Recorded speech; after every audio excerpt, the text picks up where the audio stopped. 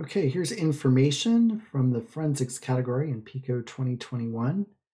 Files can always be changed in a secret way. Can you find the flag? All right, we'll first start by downloading this thing.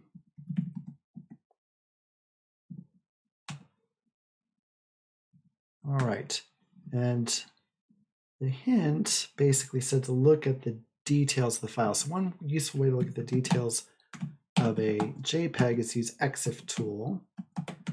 It's going to give me the info on the file. So I see this current IPTC digest. I see this license.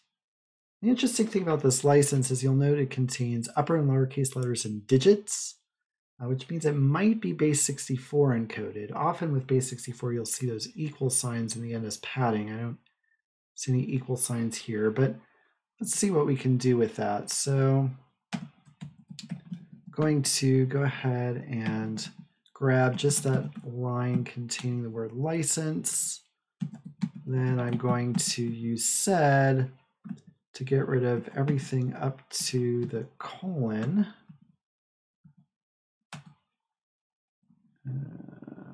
Yeah. And then I'm going to send that into base 64. And there we go. There's my flag. picoCTF, the metadata is modified.